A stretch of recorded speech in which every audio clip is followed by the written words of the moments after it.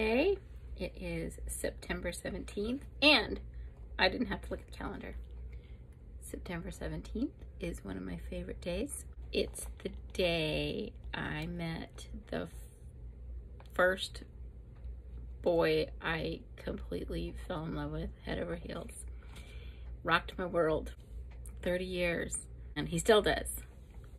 I love that guy more than ever. So it's my son's birthday. Happy birthday, D. I love you. Oh my goodness.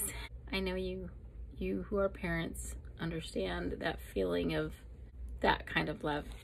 And now he's an adult, which is really cool because he's, of course, one of the coolest, most interesting and magnificent people I've ever met.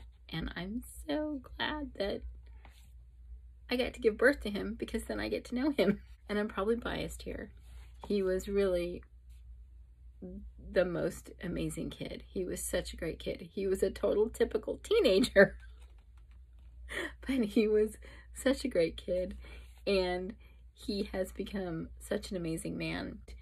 He's done that not because I was such an awesome parent. I think people just kind of are who they are, and you nurture them, but they are who they are. I love my son. Happy birthday. I hope your day is amazing. Anyway, you ready? Ew, this is interesting. The lazy Susan self. The God in us is not half presence. There is no screening who we are.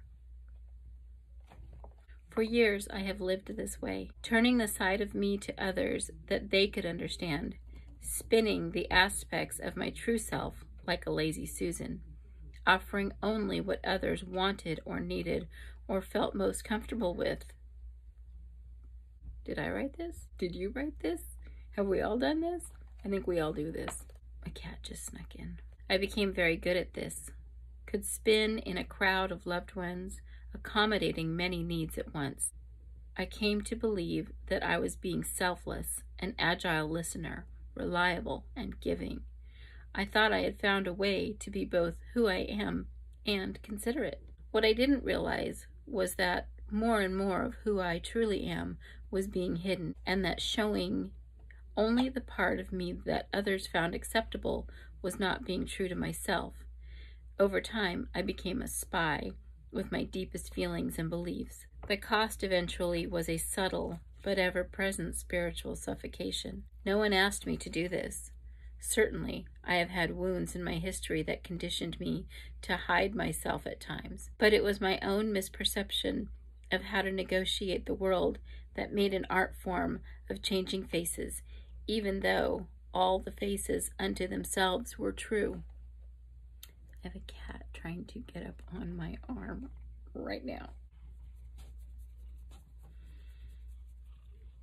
Fear of conflict, fear of rejection, fear of not being loved, fear of showing what I believed no one else could possibly understand, a lack of trust and faith that the flower inside me could survive the elements out here. All this stayed unaddressed for years while I spun my lazy Mark self. Remember, his name is Mark, not Susan. Susan. I watch too many kid movies. Okay, this cat is, I told you she demands love. As we live it, the line between privacy and hiddenness is very thin indeed. I have learned painfully and thoroughly that each of us is an entire symphony, and though there are times when all of us will not be heard, dis-ease begins the moment all of us is not played. Get it? Dis-ease. Mindful kitty moment. Sit quietly and meditate on one aspect of who you are that you turn away from others. It might be your gentleness or your silliness or your sense of doubt or your sense of dream. Breathe slowly and ask yourself, this cat is ridiculous. Breathe slowly and ask yourself, what is it you fear might happen if you let this part of you be seen? Kitty. Breathe deeply and lower yourself into the center of your heart, into the place where this precious aspect lives. Breathe freely now in the safety of this moment.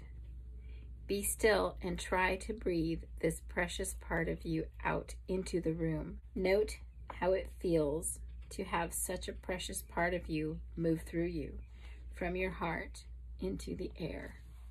Well, this is kind of amazing.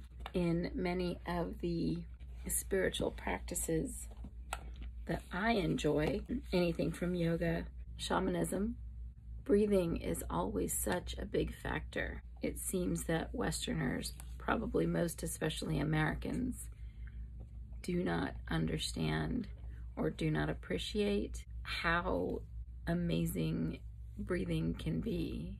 Proper breathing, focused breathing. There's so many different kinds. Even just 5 count or 7 count, like breathe in for 5 counts,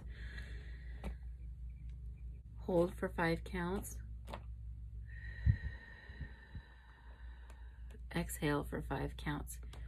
You do that for a minute, it will radically change what's going on in your body and mind. Try it. Pick a number that you like. I usually do 7.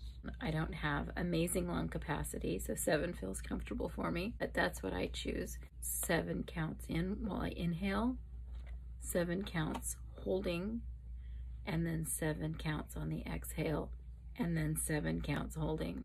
My lungs fully emptied. I do that for a couple of minutes. It's some good stuff. It's good stuff.